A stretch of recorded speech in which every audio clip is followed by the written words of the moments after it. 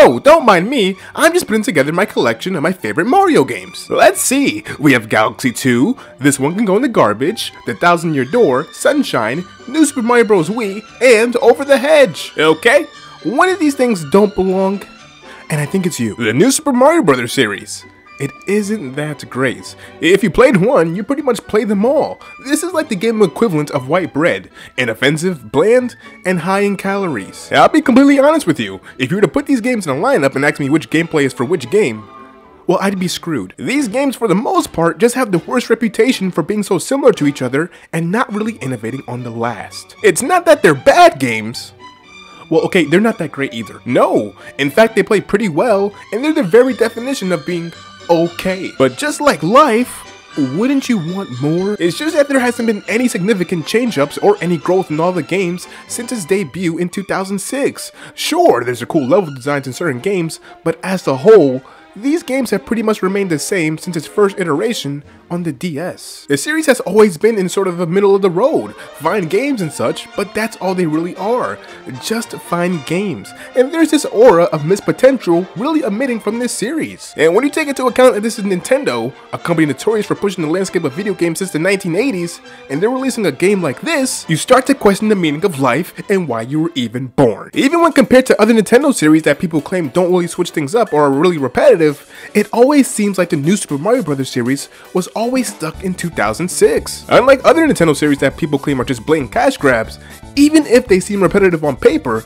at least they sometimes manage to try new things. New Super Mario Bros. On the other hand, it doesn't. I feel like I speak for tons of people when I say that these games, while not bad, are just really repetitive, and the lack of innovation kinda hurts the series, as I think these games could be much more than what they are, which is boring. But I always thought that these games could be fixed, redone entirely from the ground up with new life breathed into them. And as someone that's obsessed with the Mario series to a depressing degree, I think I could come up with a couple of ways how. With the New Super Mario Bros. Series debut in 2006, I remember seeing the visuals for the game showcased off in commercials, and I thought those looked amazing back then. The issue with these games now is that from the last 10 years or so, despite being on different hardware altogether, the series has just continued to keep looking the same. It's like growing up, but backwards.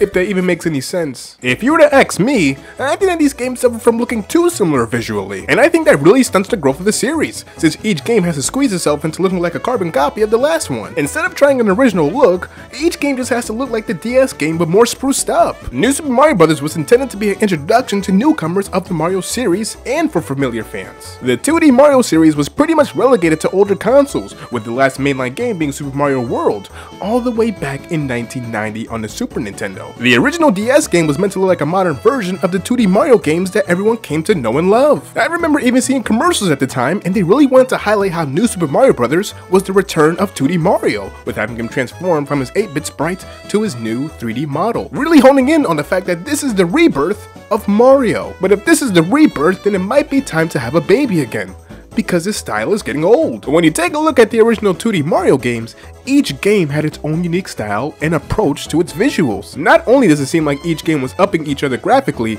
but it looks like they took advantage of the hardware that it was on. Super Mario World looked different from Super Mario Bros. 3. All the while, these games just kept on looking the same for the next 10 years, barely changing and stuck in this plasticky looking setting that, while nice for maybe the first 2 games, it got old quick. You can even check out the 3D Mario games, and from game to game, each of them look different than each other. I think it's about time that a new style be used, and there's a ton of different art styles that Nintendo could pick from. We're looking at games from the indie landscape, and they're redefining what it means to be a 2D side-scroller in the modern age, and pushing the envelope for visuals. All while Nintendo, the very company that inspired these games, just keep sticking to the same formula. There's even other Nintendo series that try something new with their games too. The Yoshi series is downright beautiful and are chock full of creativity and amazing art style. Yoshi's Woolly World and Crafted World are some of the most beautiful games I've ever played. Kirby has managed to switch things up too from time to time, like with Kirby Epic Yarn. But New Super Mario Bros. Has managed to look the same for years and has that lifeless feel to it, like it was made entirely by people in suits. Which, hey, if it ain't broke, don't fix it. I get it. But these games are breaking me emotionally. They all look copy and pasted, same assets, same design, and it's hard to tell the difference between any of the games in the series. And this isn't to say that the games can't reuse stuff from before. The newer Donkey Kong Country games also look awfully similar to each other, but at the same time, Tropical Freeze feels like an evolution from its predecessor. Nowadays, companies are experimenting with visuals and trying new things so that stupid gamers like myself could stop complaining. And if Nintendo's really hung up on keeping things the same, then it might be time to give the series over to a different developer. Grezzo, the folks that remade Link's Awakening, managed to have a masterclass in breathing new life to a game and revisioning the game as something wholly new. Goodfill, the guys behind Yoshi's Woolly World and Crafted World, they're basically like Mozart. Handing the series over to these guys and giving them creative reign to spiff with the visuals, I think would help this series greatly and stop me from having a mental breakdown of seeing the same visuals over and over and over again. Outside of visuals, I think something else that's really keeping these games back from greatness are the mechanics and gameplay. With the original 2D games, I think Nintendo did as much as they could at the time, but video games have advanced to a whole new level, and this jumping and running stuff is not gonna cut it. The 3D mainline games have always introduced a new gimmick for players, and I think that's what keeps these games not only timeless, but replayable. Galaxy pretty much threw new things at you on every different level, and don't get me started on Sunshine. It has major mood swings. The gimmicks for the new Super Mario Bros. Games are usually rehashes of ideas that we've seen done to death, or stuff that's not really interesting. Like, what if I was Mario, but with the hat?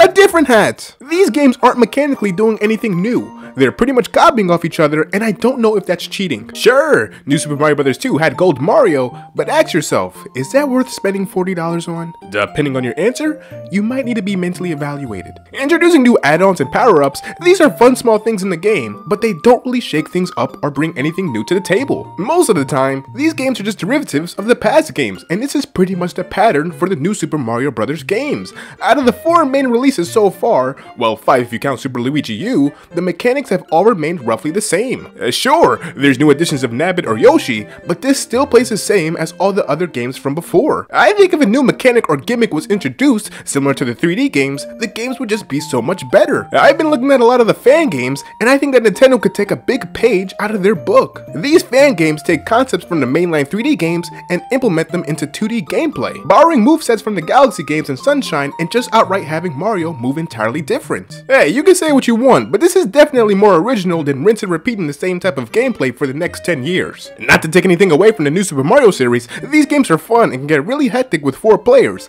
but I feel like there's much more that they could be doing. But Nintendo doesn't even have to look at the fan games, because they can look at their peers too. One of the best side-scrolling platformers of the last generation is from the Rayman series. Rayman Legends and Rayman Origins are probably my favorite side-scrollers of all time. Playing any of the games, you could never predict what new things a level would throw at you. Just the basic controls of the characters and abilities that they had make these some of the most enjoyable platforming experiences. And this is what New Super Mario Bros. Should be. Always trying new things with a totally different art style. But no, we get this. When you get together with some friends, the 4-player mode is fun. But having to play as the Toads, well, it leaves me up at night. I always thought that the other 2 characters should have been Wario or Waluigi. That would have been much cooler than reskinned Toads. They could have given Wario or Waluigi an entirely original moveset, but nope, I have to suffer. I think the mainline 3D game shows that it doesn't always have to be the same run and jump gameplay, and you shouldn't be scared to try something new or completely different. And I think this speaks to a larger point about the setting of the games too. Locations play a big role in platformers, and it determines what a level can and can't introduce. But for the Mario series, in particular, the 2D games, they've been reluctant to try anything new. Yeah, I know, everyone brings up this level, and I'm tired of it. For the most part, the 2D games are pretty much stuck in the 80s when it comes to locations. They've just been doing the same thing from the original games. The first area is always a grass area, the next could be sand or snow, and the last area will be themed after fire. This is Side-Scroller 101, your standard by-the-books video game. But is it just me, or is anyone else kinda tired of these same locations? All these games take place in the same locations, and all start out the same and finish the same. There's no wacky worlds to explore, and this plays a big role when it comes to gameplay. It stifles the amount of creative things you could do with movement when it's just a plain regular desert or snow area. Having these copy and pasted worlds restricts the games, as you can't deviate too far from the formula of what people have come to know the Mario series for. But that's the problem, sticking to a formula that's getting old. The world design being repetitive and not pushing boundaries for the series only hurts it more than they think. Also, the soundtrack sucks, and I get physically ill anytime I hear this type of music. In my opinion, New Super Mario Bros. U is a definitive game in the series, and it's not because I can play as a flying squirrel, but it's the most polished game of the series and tries more new things than the prior games. But that's not saying much when it's still still the same game as the other 3. Both New Super Mario Bros. U and 2 were being developed around the same time, and when you think about it, this is probably why the games feel so similar to each other. While they did try to make 2 a bit more unique than its Wii U counterparts, that didn't really help much because it looks the exact same. And because they were making both games at the same time, it's been said that developers in Nintendo participated in something called a cram school, a way to show tons of developers how to create levels for Mario games. And you can really tell that these games were made in sort of an assembly line order, like a factory. You can't feel that staying power that the Mario games are known for having. They play well, and not every game has to be a masterpiece, but I think when you have a series with a track record like Mario, a series notable for setting the standard of 2D games, seeing these games just get released with not much care put into them kinda makes you disappointed. These games managed to sell pretty well. Let's not underestimate these sales. If any publisher had sales like these, they would be foaming at the mouth. And if I had this type of money in my bank account, I'd be dead. These games have a big audience, and I'm sure there's tons of people that love the games just the way they are and see no problem with them. In fact, that's perfectly fine if they do. If someone sees these games in the same light that I put Super Mario World in, then that's great. And I still think you should see a therapist, but that's great. And that's what video games are all about. But good lord, am I tired of seeing this style, and I hope for the 2D games to change and get on the right track one day. Well, at this point, I'm just repeating myself, and I think it's time to put these arguments to bed. And Corduroy and his friends lived happily ever after. Well, good night.